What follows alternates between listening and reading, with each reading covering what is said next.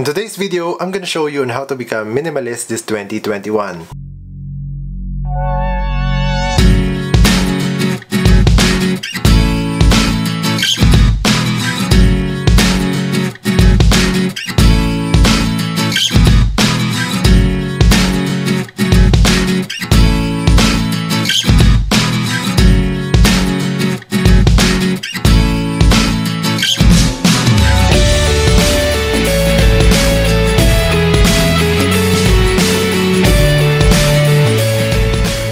This channel is all about creativity, photography, and a little bit of filmmaking.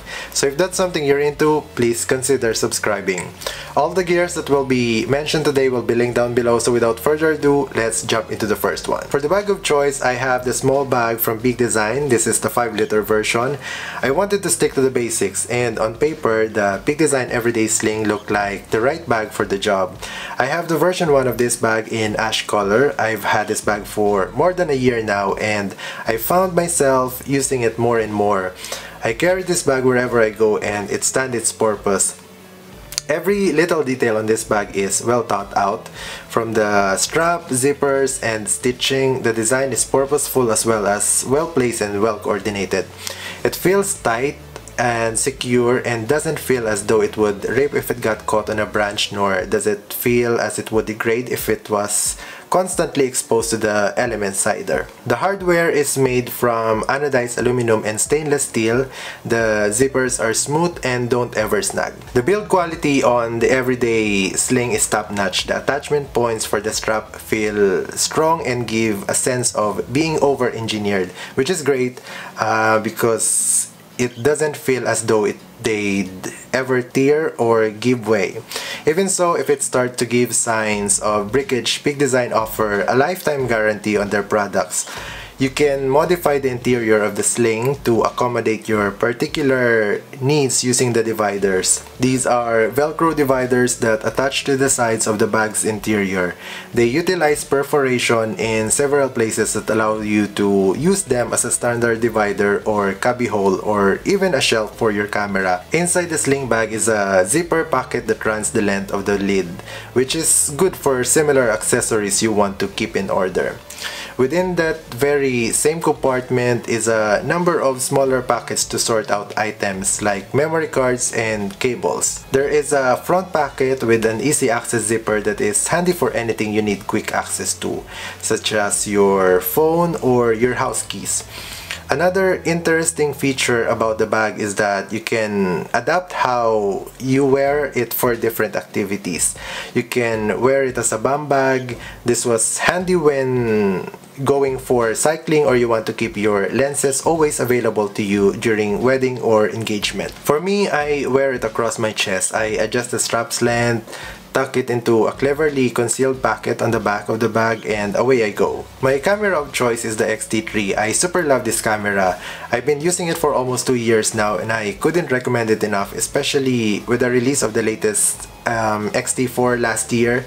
Price has significantly dropped for this gem, and if you're lucky, you can find it on eBay brand new for £7.99. I literally use this camera everywhere I go, from travels to professional works. I even drop it for dozens of times and it still performs well as it should, thanks to high quality full magnesium alloy construction from front to back, so it is designed to be abused in the field. It is a true workhorse camera. You get a good sense of the toughness of the camera when you hold it in hands. The camera feels similar to a high-end camera, with its solid construction, aluminum knobs, and weather-sealed buttons.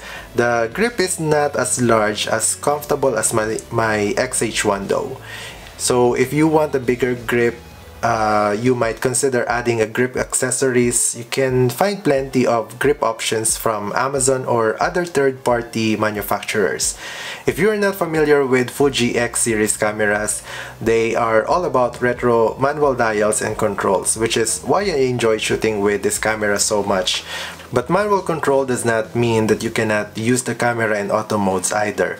Any of the exposure settings can be set to auto, indicated as a red A on dials and rings, allowing auto ISO, aperture priority, shutter priority, and program modes, all without having a PASM dial that we are so used to seeing on many DSLR and mirrorless cameras. In terms of overall ergonomics and button placement, the camera largely remained the same when compared to its predecessors, and the changes are very cosmetic. So if you are already familiar with the X-T2 controls, the X-T3 will feel right at home. If you are concerned with the autofocus, this camera had its latest firmware update last October 2020 and had tripled the autofocus speed from 0.06 seconds down to 0.02 seconds, bringing it in line with the autofocus speed of the newer X-T4. The algorithm that predicts the location of subject has also been improved according to the changelog. The only downside of this camera is it doesn't have IBIS and the battery life isn't great, but Fuji has fixed all of these on the latest X-T4, but definitely a great camera to have. My lens of choice is the 35 f2. I have shot thousands of photos using this lens and I can definitely use it the entire day. As opposed to 35 1.4, the 35 f2 version is compact, lightweight, offers weather sealing, faster and silent autofocus, and a filter size of 43 instead of 52. I find the f2 f-stop is still sufficient for low light shooting to a certain degree and will create a nice blurred background for portraits when shot wide open. The coolest thing about this lens is the fact that you barely feel that it is on your camera. It is extremely well suited for the smaller X-series cameras such as the X-T30, the X-T3, the 200, and the newest XS10. Better yet, it fits perfectly in a pocket and won't bother you for walking around during a shoot or for travel when you want to carry a couple of lenses. The lens feels solid with a good sturdy, well-operating aperture ring and weighs a mere 170 grams. The 9 rounded diaphragm blades give you nice looking bokeh. The picture quality this lens can produce is great unless you pixel peep. There is little to complain about and it delivers the same level performance as we see in other f2 lenses such as the 23 and the 50. If you're looking to experience the world of Fujifilm cameras and traditionally have picked a zoom lens for your setup, the 35 f2WR is the kind of lens which could change the way you shoot, and I would encourage you to try it out. And for the strap, I choose the Peak Design Lite version. I've been using this strap for about more than a year now. It is the smaller sibling of the original Slide, designed for use with mirrorless and smaller DSLR cameras. It has been a great match for my X-T3, but it is not perfect. There are few things about it that I found aren't particularly ideal. However, I am happy to live with them. The tightly woven nylon webbing that makes up the Peak Design Slide Lite looks great, is built to last, and is smooth to touch. It isn't scratchy or rough in any way. The edges feel tapered off and rounded. In the most recent version of the Slide Lite, the nylon webbing has been improved with much tighter and far more durable weave. Although web nylon is rather solid and tight, it doesn't get too uncomfortable to wear for a long period of time.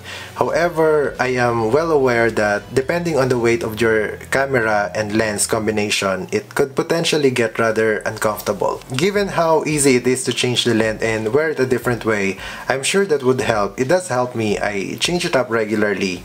One of the other recent updates to the Slide series of straps includes a silicone rubber grip which has built in to help keep it from slipping off your body when using it as a shoulder strap. The quick pull adjusters are made of a nice looking combination of aluminum and plastic. They feel good quality and don't give the impression that they're going to give way anytime soon. To lengthen and shorten the camera strap, all it takes is a quick flick of the quick pull aluminum adjusters and a light tug on the strap. It will quickly slide through in either direction. The anchors can be mounted to either side of the camera as well as on the anchor mount attached to the bottom, giving you multiple ways to attach and wear your Peak Design Slide. My iPad of choice is the 10.5 version, which for me still works well, though I drop it during my holiday back home. hence the cracks on the screen. The design is classic but well throughout, largely the same one Apple has been selling since 2013. Looks distinctly old-fashioned next to the home button-free iPad Pros for 2018.